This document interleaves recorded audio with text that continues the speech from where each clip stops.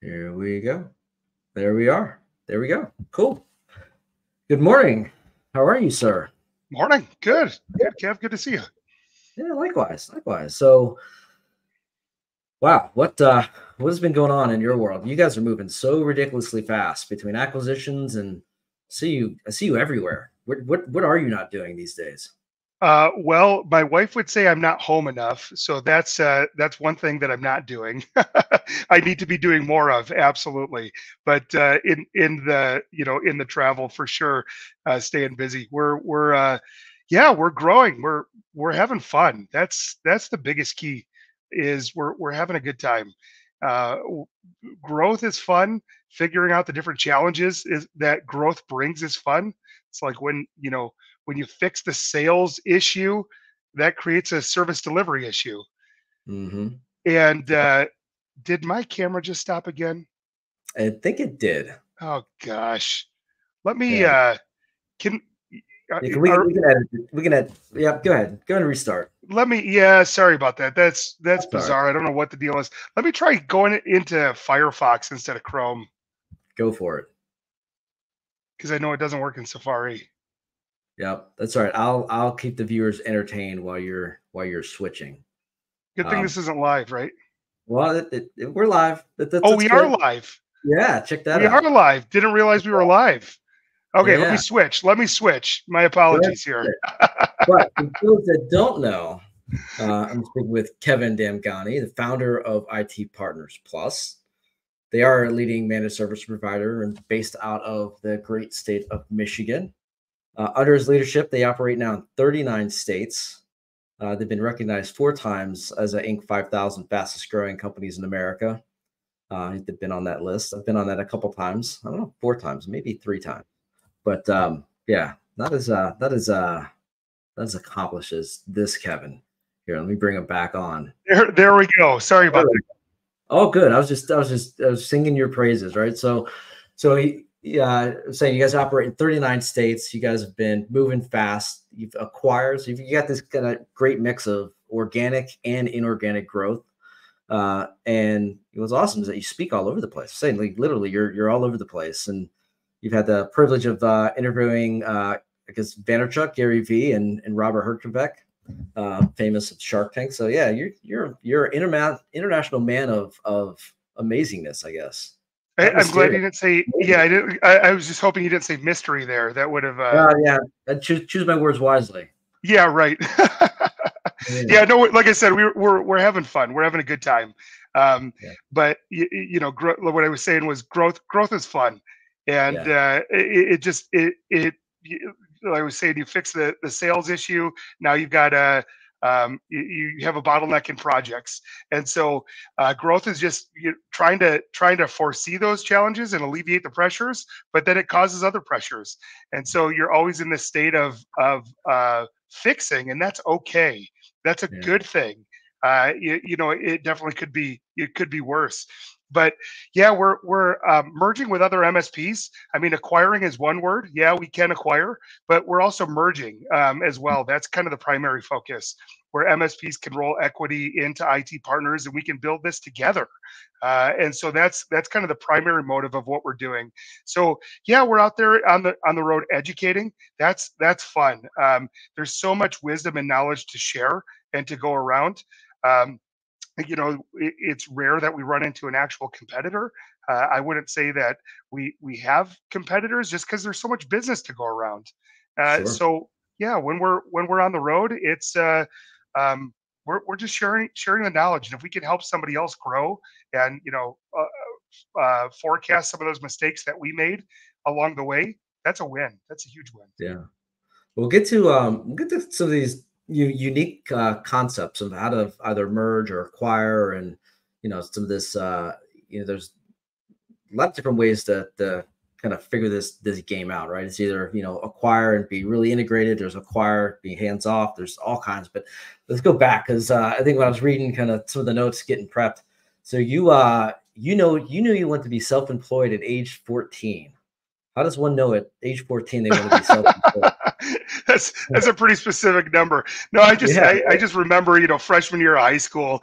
It's like I just wanted do stuff myself. So I had spun up this little computer repair business on the side when I was a freshman in high school, and um, just knew that that was just kind of my, what I always wanted to do. Um, I definitely worked for some people along the way, and have been actually self-employed since age 19. Um, and yeah, it's been fun. So what I tell the team often is the largest company that I've ever been in charge of is the one that I'm in right now. And every day, as we add another dollar, that's now the largest company I've ever been, you know, in charge of. So it's Amen. definitely a humble blessing for sure. That's awesome. What was there a specific role model, or is there, what was the catalyst, or what was the trigger to, I want to Ah, be self-employed. I want to do things on my own. Did you have, you know, uh, I any just feel entrepreneurial guidance? I just feel like it's in my DNA. My dad, first generation immigrant, from Iran, Mm, came to the country. Is just one of those American success stories that you hear often. He had $235 when he came here. wow. His family had to put their entire farm, that they had, as collateral, for him to go to college in the U.S., to ensure that he would come and use that U.S. education back in Iran. Revolution happened, and Mm, they kind of forgot about that collateral, if you will. And so he yeah. met my mom here and stayed. So he's just got that immigrant grit. He worked for, had careers, pretty much my whole growing up, but then bought a business at one point, ran that, sold it to bought this failing waste management company, and then ended up selling that to Waste Management. So I I it's just, I just feel like it's in my DNA. I don't know another way.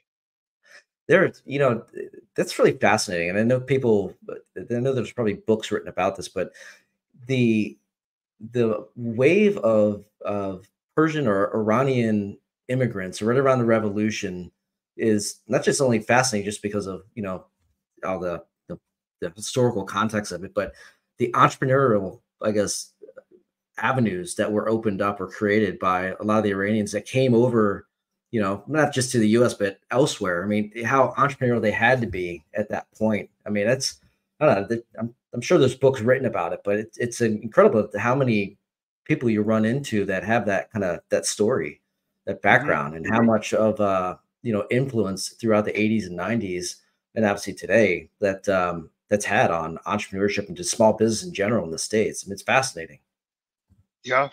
Yeah, Yeah. there's definitely a lot of his friends growing up. A lot of them business owners and leaders in their own organizations and things like that. So I don't know what it is, but maybe it's cultural or something else. But Mm, I think there's so many different segments, yeah. not just Iranians. There's just that immigrant mentality. Yeah. When you're talking to Robert Herjavec, his story is, his dad came over and they did kind of the same thing. Yeah. Yep. Yeah. No, that's fascinating. Also, I guess read up on you that at some point you wanted to be a pilot, right, or fly Air Force One. Well, one of your prep questions is, what did you want to do as a kid? Yeah. And Mm, as a kid, that was it. It was I don't know, till like age 10, I was obsessed with wanting to join the Air Force and fly the president around. But that was wow. that was just like, some kids are firemen, some kids are pilots, and I wanted to be a pilot for Air Force One. Maybe I shouldn't say it publicly, but one of my neighbors happens to be in and around that area of occupation. So maybe I don't know. Not Really? that you'd ever go, yeah, not that you'd be able to get you on Air Force One, but yeah, it's fascinating to hear some of the stories. Oh, I'm So sure. maybe I'll just leave it at that. I don't want to Let's open up. connect offline. Yeah, there you go. All right. So got this entrepreneur bug. 19 kind of started kind of your first, business. And then obviously you've been just, grinding away, building and building and building. And you had a really interesting inflection point, I guess last year, right? I guess with the first of I guess many mergers or acquisitions, right? And kind of building up the business. Let's get into that. Like, tell me what that was like.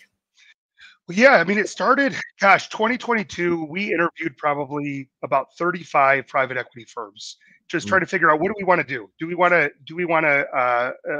fold into something else, or do we want to do it ourselves? Obviously, the answer was we want to do it ourselves. We're not private equity backed, which is really unique in this space.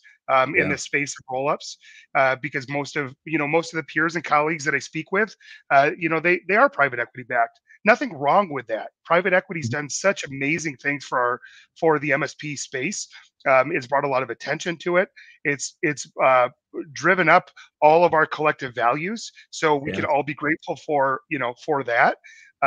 So definitely nothing wrong with private equity, but as we were looking for the right fit and we just didn't find it, and we have our reasons why we didn't find it. Yeah, part was just we have a business plan that's centered around our partner experience, and our culture.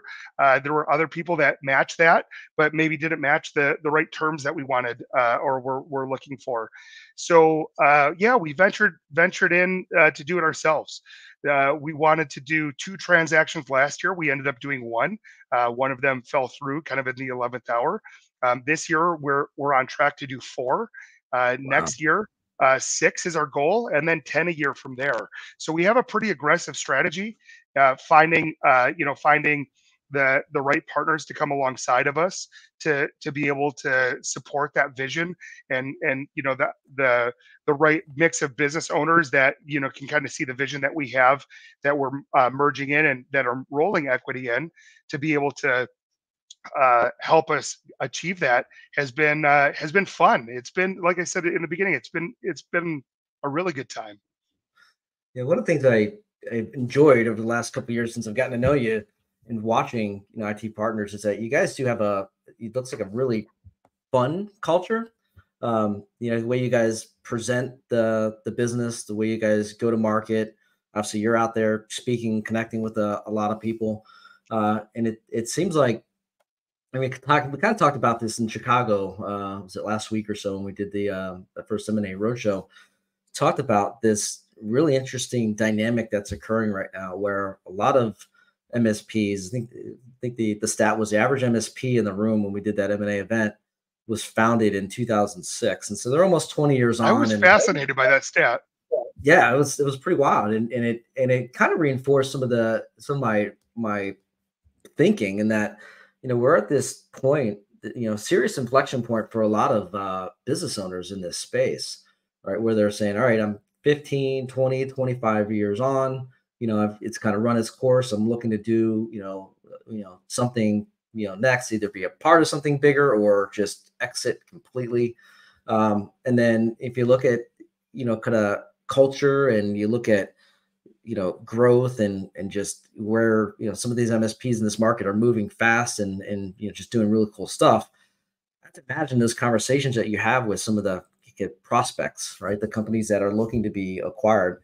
I imagine that plays a lot into it. The culture that you guys have built, and kind of the excitement and the energy around what you guys do, and how you guys are going to market. Yeah, I want to kind of talk about that in a unique way. Um, and so what what kind of started this where we're at today?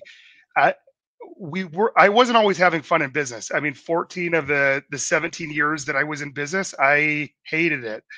When I say hated it, I wouldn't change anything. It's all that I knew, but I didn't realize how stressed and burnt out I was Yeah, until I was able to. There's that adage in business: Are you running the business, or is the business running you? Well, for 14 years, the business was running me. I was not running the business, yeah, and that was the stress. Once we reached a turning point, we realized, and started to invest time into building this strategy that we're on. What we realized is we're looking to help business owners that are kind of in that same, or were in that, are or were or close to that same um, area of the business running them, in that maybe under $5 million in revenue range, and that 5, 10, 15, 20 employees.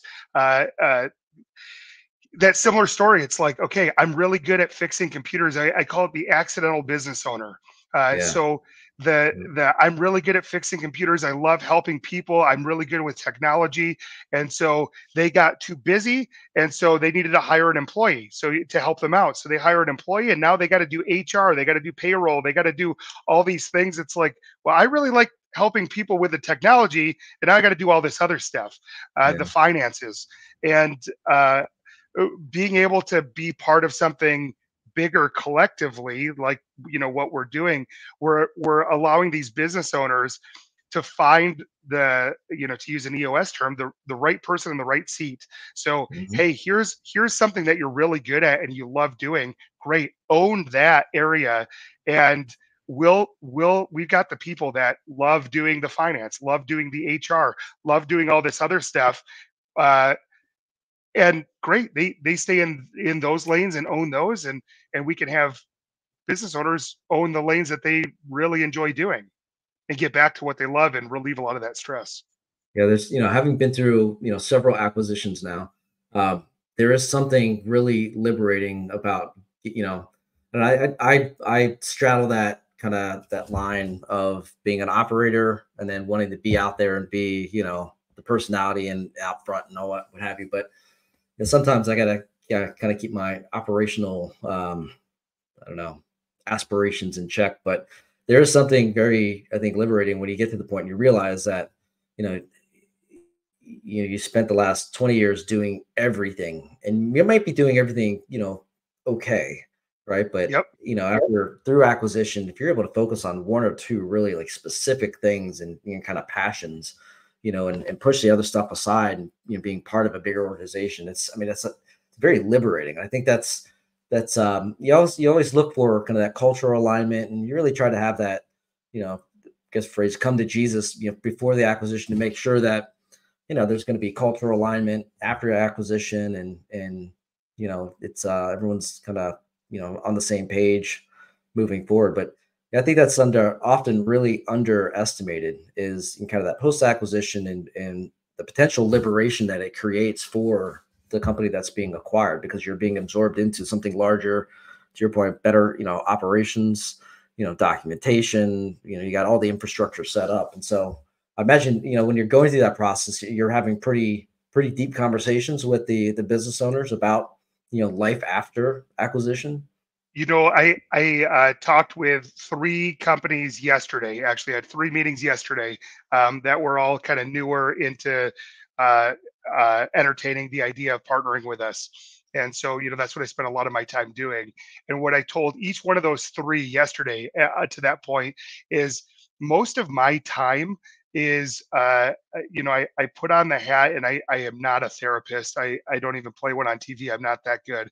But a lot of my time spent is focusing on what is it that you love doing and what is it that you are good at.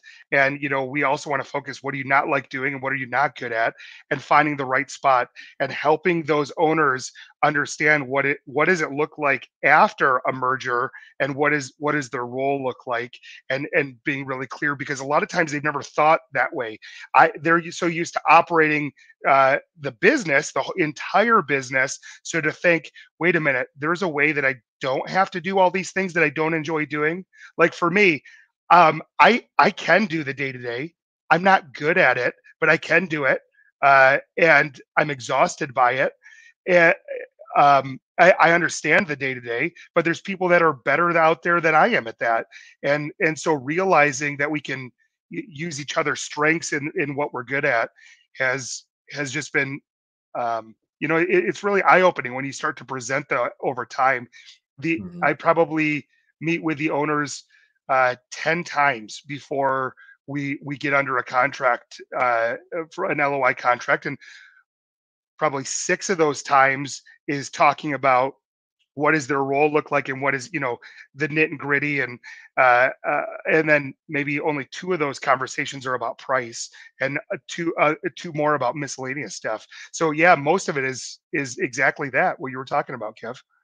Yeah, well, look, I mean that comes from experience, right? That's one, that self-awareness of what you are good at and what you should be doing is that only comes with experience, right? And having, the cool thing is that you've been on both sides of the table, right? You've been, you know, kind of the solo operator, and then now you're kind of bringing in, kind of looking at it from the operator's point of view, but then as part of a larger organization. And I think that's a great spot to be in, because you can empathize with the decisions that they have to make, or they're contemplating going through this process. So you guys have a pretty aggressive strategy this year, right?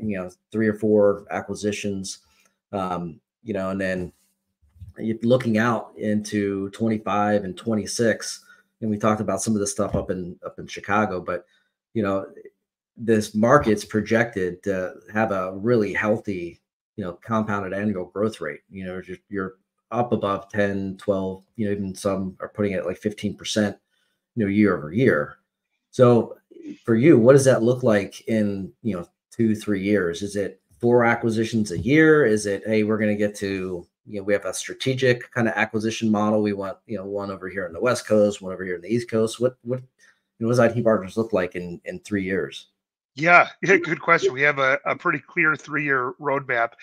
We want to have, at the end of 3 years, have completed a total of 20 acquisitions, and Wow. so mergers or acquisitions. And so that's what that would look like, as a cumulative total. We want to, be in 10 major metros, as well. So it doesn't need, like, our acquisition targets don't need to be in a metro, but we want 10 of those to be in a major metro, 10 of the 20. Um, we can play on economies of scale and other things there. We want to remain a culture focused company as well in 3 years. We've also got some, fun vision items in there too. What the driving force, on what we do is just around positively impacting people, so that it starts with our team here. When it starts with our team, we can make a really good impact on our team. Then we can make a really good impact on our partners, um, and kind of exude that culture out to them. And if we're doing those two things right, hopefully we're making a lot of money in the process, and then we can, impact the outer ring, and that's the community. And so our long term vision past 3 years just has one thing on it, that we want to do $1 million a year in community support.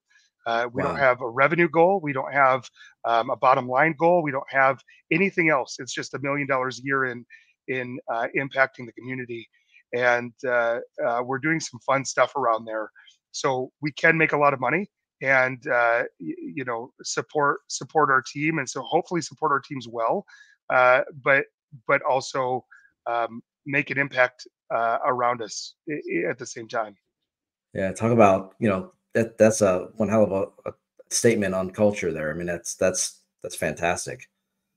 All right, so that's a couple questions. So you're an MSP, you're looking to potentially be acquired or raise money or what have you, looking at different paths or outcomes. You know, what does that process or timeline look like? Is it, can it be accomplished in 30 days? Does it take 3 years? And, you know, what does it take to get to the point where you're ready to entertain those conversations? For us. So yeah, one of my biggest focuses right now is trying to find the right financing partner. We have a financing partner now that'll get us through the end of the year, to finance these acquisitions. Mhm. And I've been spending since, December of last year trying to find the right financing partner, to Mm. be able to take us, for the rest of that runway that we're looking at.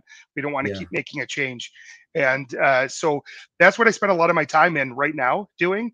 We estimate that maybe in 4.5 years time. So we have, kind of a 5-year plan that we're in May now. So maybe half a year into. So 4.5 years time, that will probably be the time that we need to take on private equity or Mm. something, in exchange for, shares of our company, out that are outside of the collective owners, which will Mhm. also allow us as owners to get additional money off the table. But that's what we estimate as our runway is probably 4.5 years, and then probably another transaction would happen at the 8 year mark from now. Yeah, and I think I think it's really interesting kind of looking out that far because the idea that you're bringing on 20 acquisitions, but the valuations at that point, you know, 'cause you know, there's healthy valuations in general in the marketplace, but if you're at that scale with 20 mergers or acquisitions underneath you, you know, the valuation at that point and the multiples and kind of the outcome for all those involved, I mean, that could be pretty significant. Yeah, and that's the thing is we hopefully or everything's what are those ads you see is like past results are not indicative of future performance. So there's my disclaimer. But Right. hopefully we're growing, and so Yeah. the MSPs that are rolling in equity today at today's valuation, we're yeah, I just did a scenario. We're looking to at today's valuation when we look to take on private equity in 4.5 years, we're looking to be 7.4 times today's valuation when we Mm. look to do that. So. Uh, and probably a bad reference point because nobody likes multi-level marketing. But I'm in Grand Rapids. It's the land of Amway. It's where Amway was founded. It's actually their headquarters is right down the road here. So to use a horrible multi-level marketing reference, get in early and you make more money. Right. That's kind of the approach right now that we're doing. It is what it is, right? So give that one nugget for the MSP owner, you know, if they're again thinking about going down this path or process. So one thing, that's the first thing they need to do with their business before they go down this process. You're talking about like merging into us, or if they wanted to execute a plan like what we're doing. No, just yeah, whether they want to merge or whether they want to be you know, raise money or you know, Yeah, what advice do you have for an MSP that's trying to get their house in order? yeah, that's a great question, and I think you'll hear it often from a lot of the people that you've talked to as well on the podcast. Uh, get your financial house in order.